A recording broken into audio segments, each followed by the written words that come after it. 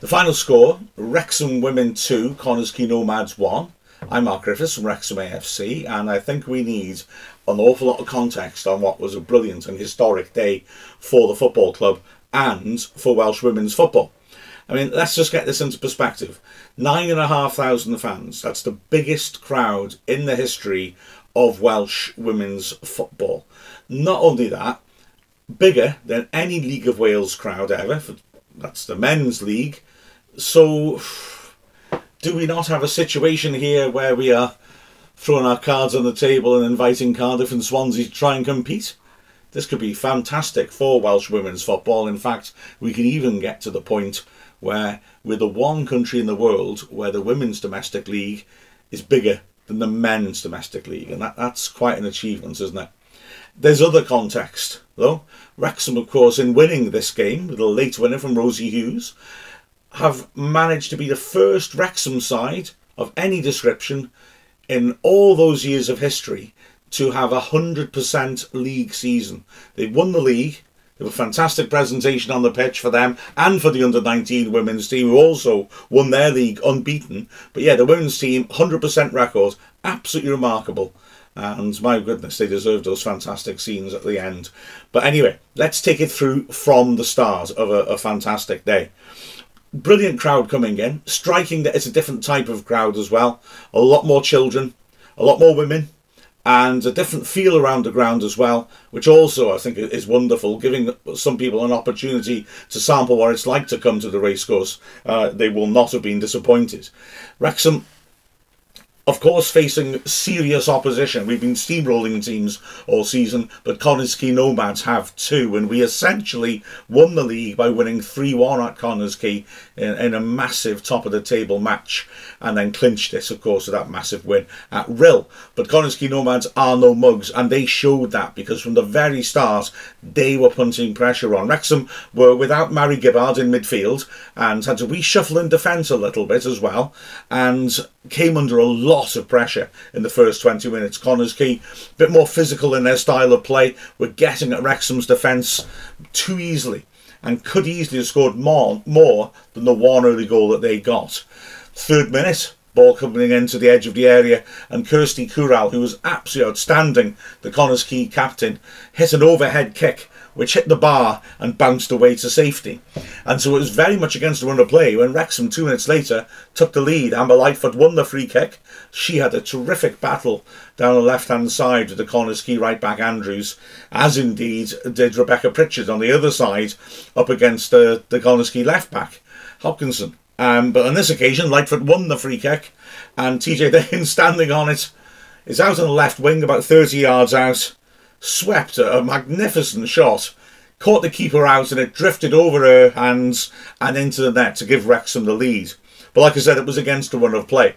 Kural was really impressive, dropping off into midfield and making the play. She could dribble as well and was carrying the ball forwards well. And Wrexham's defence was starting to look a bit exposed. Although they were defending well, Erin Lovett did ever so well down the left-hand side. A number of crunching tackles. And Phoebe Davis, like Lovett, recently returned from injury, also defended her flank well. In the 9th minute, though, it could easily have been go ahead and equaliser for Quay Nomads. Ball fed into the box. The dangerous Wild McGregor picking it up down the left channel, drilling in a shot. Excellent save by Del Morgan, who dived across to her right. It was going to nestle inside the far post, and she managed at full stretch to tip the ball around the post for a corner. But Wrexham didn't defend the corner well. It was helped on. Morgan came along the goal line to try and gather, but couldn't gather it, and it was poked back into the goal mouth, where Harvey was able to slot it home, and Connah were level after 10 minutes, and they pushed on. Kural with another excellent run down the middle, fed the ball down the right channel. Harley one-on-one, but this time Morgan made amends really quick off her line, and Harley had no real sight of goal, and Morgan was able to save. Wrexham was starting to get into the swing of things a bit more around the halfway stage of the half. When Wrexham were able to get the ball down and pass it about, they were having some joy, and also early diagonals out to Pritchard and Lightfoot on the wings were facilitating those battles with the fullbacks, and we were starting to cause issues. Now Rosie Hughes, of course, who was phenomenally prolific before this game, averaging almost, believe it or not, a hat-trick every game over the 2 years she's been at Wrexham. She'd been pretty quiet in the early stages because Wrexham just weren't getting much service up to her, but she sparked into life halfway through the half, picking the ball up, bursting forwards and feeding Lightfoot on the left side of the box with a clear sight of goal, but her shot lacked power and was easily saved by Murphy. But this got Wrexham going, and we started to create a few more chances. Dickens again with another wicked set-piece delivery, this time a corner from the left, which went over Murphy once more. Hamer did well to step in from the far post and head the ball off the line, or Dickens would have added a direct goal from a corner to her spectacular free kick. And then in the 24th minute, the outstanding individual moment of the match, Rosie Hughes dropping deep, receiving the ball, 3 players tight on her, and somehow she managed to spin and get past a lot of them, drove forward, sidestepped one tackle, got at the edge of the area, sidestepped another, and then drove in a shot. Terrific last-ditch deflection, just took it over the bar, but a brilliant piece of individual skill. And you could see that just like Coural for Connah's Quay, Hughes, in a different way, was simply outstanding in terms of quality. First minute of added time, Wrexham went close again, Hughes prompting intelligently, picking the ball up on the left, cutting inside and playing a fine ball to Phoebe Davis, who had come forwards and narrow from the right back position. She took a touch and from the edge of the area drilled a shot. Murphy at full stretch couldn't reach it, and it just scraped the left post and went wide. The second half was a slightly different story. Wrexham started to get on top of things. Hughes with a glorious pass into the box, again picking out Lightfoot, whose shot was deflected but was still going to curl into under the bar. Good reactions by Murphy to lunge and push the ball round the left post. But the game started to dry up in terms of chances, even though it was now looking open and players were starting to look a little bit tired, until a decisive substitution in the 58th minute. The skipper Kim Dutton came off. She'd done a good job in midfield, but it was a little bit of a reshuffle, which turned out to be a tactical masterstroke. Mia Roberts, daughter of Neil Roberts, came on at left back, and there was a reshuffle in defence. Beg your pardon. With Lovett slotting in at centre-back and Lily Jones stepping up into midfield. Now, Jones, a very different type of player to Dutton, and in this sort of game was exactly what the doctor ordered. Like I said, Connah's Quay Nomads maybe a little bit more physical than the Wrexham team, but goodness me, Jones, despite being a teenager, has physicality to spare, and she really put a terrific spark into Wrexham's midfield. She started hunting players down. She enjoyed a duel with Coural and was getting the ball off and more than her teammates were able to, and she could drive play forwards too. It was an effervescent performance by her. She looked good at centre-back alongside Katie Sharp, but once she stepped up, she really started to influence the game, and it started to spin away from Connah's Quay Nomads, although they did have a couple of dangerous moments, not least when Coural got it on the left and set off on a magnificent dribble, breaking down the left-hand side, getting to the corner flag and then turning right and driving down the goal line. Lovett was battling away with her and managed to get a bit of a challenge in, which I think Coural was asking for a penalty for, but as she did so, that allowed Morgan to come in with Coural off balance. The keeper did well to slide in and kick the ball behind for a corner. That corner could have led to a goal. The ball swept in and Kylie Jones with a free header 7 yards out, and she failed to hit the target. But Wrexham was soon back on the attack. Hughes bursting forwards and creating a 3-on-2 break, sliding Lightfoot in with a lovely pass to put it one-on-one with the keeper. Lightfoot hit it well, great save by Murphy, who managed to tip it around the post. And then at the other end, Hewitt, who was come on a half-time for Connah's Quay and was looking very good, drove forwards well. Mia Roberts did ever so well to cover back and get a challenge in. She didn't get the ball off Hewitt, but she slowed down the attack. Hewitt still kept going though and hit a shot, which took a deflection, a nasty deflection, spinning over Morgan, but Morgan kept cool, used her feet well and palmed the ball over the bar. Wrexham made another change of Hodgson coming on the left-hand side to replace Mackenzie. Hodgson going there meant Lightfoot dropped into the middle, and that also, I think, helped in the latter stages. Lightfoot being a real goal threat, second top scorer in the division after Hughes, of course, and they were combining very, very dangerously and switching positions, looking to set things up for each other, while Hodgson's increased physicality helped out on the left-hand side. Wrexham had another opportunity, a cheeky one this, a throw-in finding Lily Jones in the right corner of the box, and she tried an improvised hook, just launching it over the keeper. It dropped onto the roof of the net. By her frustrated reaction, she meant it. It wasn't just a pull to the far post, and she was unlucky not to hit the target.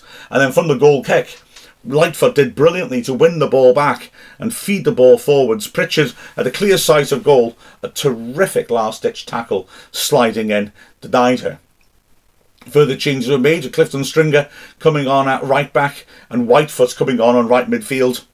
And it was Whitefoot who made a key intervention to set up the winning goal in the 83rd minute. Connah coming in. Wrexham, after a fashion, the ball bobbled around for a bit, managed to get the ball clear towards the halfway line. Whitefoot found herself in a sprint against the Connah's Quay player, running out from the Connah's Quay half to see who could get there first, and Whitefoot did absolutely brilliantly to just get there first, nudge it past the defender and feed Rosie Hughes, and Hughes, well, did the rest. Ran at Andrews, the last defender, beat her, took on the keeper, sidestepped her and ran the ball gleefully into an empty net to score what would be the winner. But Connah's Quay kept going, kept coming back, and had a chance in the last minute.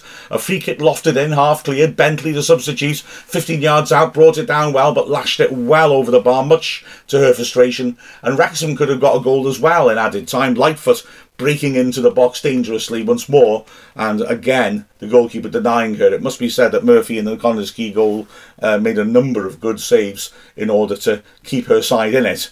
But then Morgan did too. This was an open game which felt like it should have had more than 3 goals in it, and a terrific advert for the second level of Welsh women's football in front of a magnificent engaged crowd.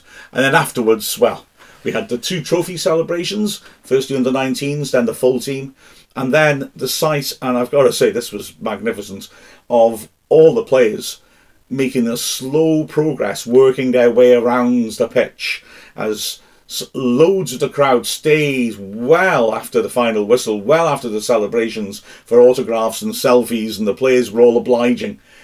They're probably still out there now. It was absolutely fantastic to see. Also, you know, substitute players had to go off on the far side of the pitch, making a long progress, signing autographs as they made their way around. It was lovely. It had a nice family atmosphere, but it also was a very serious atmosphere and a game in which the team delivered. Looking at the performance through the side, well, Morgan will be a little disappointed, I think, in goal that she wasn't able to gather the loose ball which led to Connah's Quay's goal. But having said that, she is a quality player. She made good decisions a couple of times to get off her line and beat the strikers to it. She made a couple of agile stops as well. And she's a good goalkeeper who, you know, clearly, I mean, everybody knows she's a key mainstay for the side. But, yeah, she looked very solid. Phoebe Davis coming in only at their first start since injury and was rock solid at right back. Strong tackling, coming forwards, that good shot from the edge of the area that nearly went in. An awful lot of the action, especially in the first half, was going on the opposite side from her, but she kept things solid. I was very, very impressed with the way Davis played. And then, when we reshuffled in defence, she ended up going centre-back, and again, dealt with set pieces extremely well. Lily Jones started off at centre-back, moved into midfield, and, you know, very much a Franz Beckenbauer of the team. I thought very impressive. Physicality, brilliant as well, and had a cracking match. Alongside her at the start at centre-back was Katie Sharp, and Sharp also did very well. Connah's Quay put a lot of pressure on Wrexham in the opening stages, and the back four were excellent in the way that they repelled it. Likewise as well, Erin Lovett has a lot of pressure on her. Corral often was going at her, Wild McGregor was going at her, but her tackling was excellent, and her recovery pace was very good as well. On the occasions when they managed to get past, they couldn't shake her off, like that chance Corral had when she came round the back of the defence in the second half, and Morgan was able to come out and kick it away because Lovett kept leaning on Corral and just not allowing her to set on the ball. She finished off at centre-back as well. Our back four by the end was completely changed, with substitutes at full-back and the starting full-backs at centre-back. Wrexham's double pivot, Kim Dutton, the skipper, again had a good solid game, but it was a bit of a battle when she was on the pitch, because Quay were playing well through midfield and often bypassing midfield as well, but she got some important interceptions and some nice little switches of play in. TJ Dickens had a cracking game, scored a free kick of course, but a real creative force, was able to come forwards and use the ball threateningly.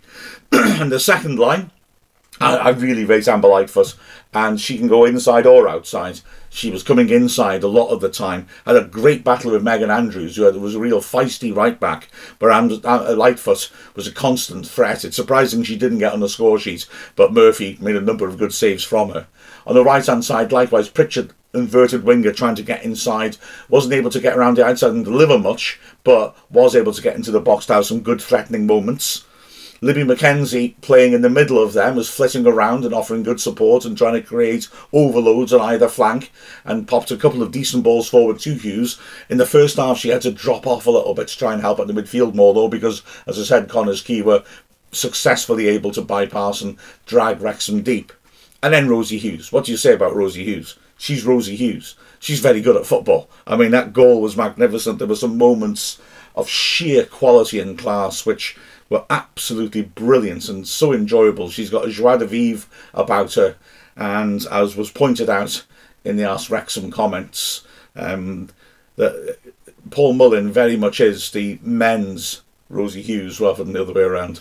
She's a brilliant striker and fittingly won the game. The subs came on and did their jobs as well. Clifton Stringer on the right at right back was solid and carried it forwards on occasions. Mia Roberts, that terrific tackle that she made on Hewitt was crucial just to slow the progress of a dangerous breakaway. Hodgson on the left hand side put in some good covering work as well. And there was another sub, and I knew I'd forget. Hang on a second, my mind's gone. Ah, it's gone. I'm gutted. What is wrong with me?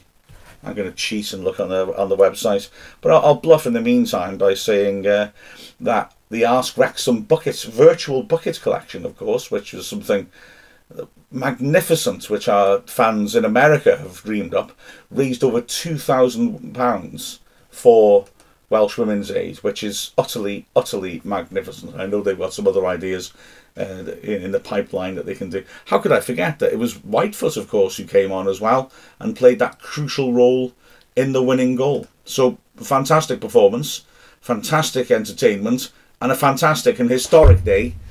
Wrexham, completing a 100% season. Never done that before. Winning a trophy. Haven't done that since 2013.